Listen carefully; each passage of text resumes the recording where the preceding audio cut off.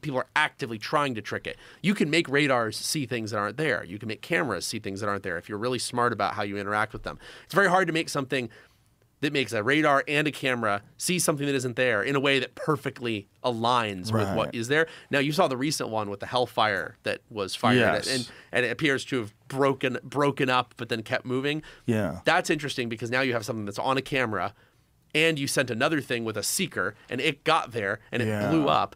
Is that definite, real footage? I mean, I believe... It's been verified?